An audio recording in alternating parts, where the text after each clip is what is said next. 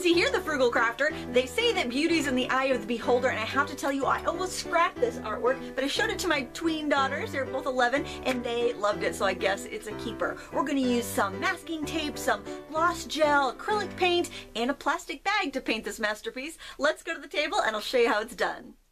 I'm working on a smooth painting panel. That way I know I'm going to get a really good mask when I use my artist tape. And I made a little diamond template just by simply folding a piece of tracing paper in half and kind of cutting out one half of the diamond. Now what I'm doing is just tracing around the outside perimeter of this diamond template with a pastel pencil. And the reason I'm using a pastel pencil is because I can simply wipe away any marks after the painting is done with a wet Q-tip. After it was all sketched on, I used some masking tape to go around the circumference of my design, and I left my lines of tape a little bit longer so I can trim them with an X-Acto knife later to get a really nice effect. To mark the inside pieces of my diamond, I'm simply taking my template and folding the edges to the middle fold, and then I'm going to use that as a guide to mark the inside of my diamond and then tape it off. I'm sorry I used white paper and white tape, it's really hard to see, but bear with me, I think you'll get the hang of it. Then I went across the top part of the diamond where the edges kind of tip in, kind of at that marquee shape, and I put another piece of tape across and just kind of bent it where the middle goes out to the edge just to give it that kind of beveled look. And finally, I went in with my X-Acto knife and I just trimmed off any of the rough, loose edges of the tape that went beyond the perimeter of the diamond. And now we're getting to the painting portion of this project, and this is where I admit that sometimes things don't go as planned. What I've done here is taken a little bit of acrylic paint and a whole lot of gloss gel medium, and I thought I would get the look of watercolor by doing this on my painting panel. Of course, watercolor wouldn't stick to this painting panel, and I didn't want to thin down my acrylic paint with water because that would make it not bond very well. So that's why I'm mixing the gloss medium with the paint to kind of thin it down.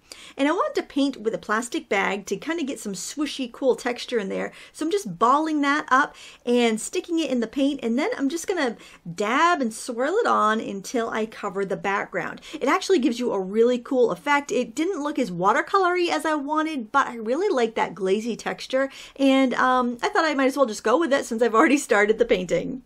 And now I'm using some kind of lighter, greener, tealier kind of blue for the same effect, and I'm just kind of playing with it. The gloss gel is going to make the paint dry a little slower, so you can actually play with it quite a bit and manipulate it until you get the look you want. Now, in retrospect, what I wish I did was I wish I picked like 3 or 4 really bright colors and applied them like this and just kind of didn't, maybe overlapped them a little bit, but kind of kept more pure colors, but that's not what I chose to do, and you'll see how it progresses.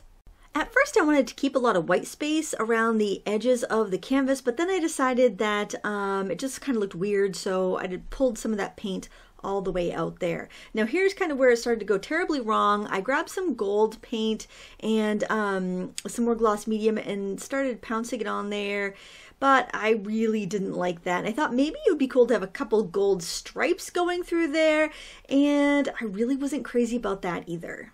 And at this point I figured I had nothing left to lose, so I started flicking on red, gold, and white paint thin down with the gloss medium and a little bit of water just to give it enough space to move. And there I started to go back to the I want white space around my design idea again and just started tapping on some white paint along the edges. And when I finally felt that there was nothing else I could do to this painting to improve it, I decided I would remove the tape. And actually, it was kind of cool to see the design emerge after we've put all that paint on. I decided to take the tape off now rather than letting it dry, just because with all that gloss medium and paint, I was afraid that it would dry over the tape, and when I pulled the tape off, I would actually end up ripping some of the acrylic skin that was on there. So I decided to do this while the paint was still damp and try to be careful not to smudge the wet paint. But if you do smudge the wet paint or you get a messy fingerprint on there, I found you can easily remove the acrylic paint from the white area simply by dipping a Q-tip in some rubbing alcohol and wiping it away. So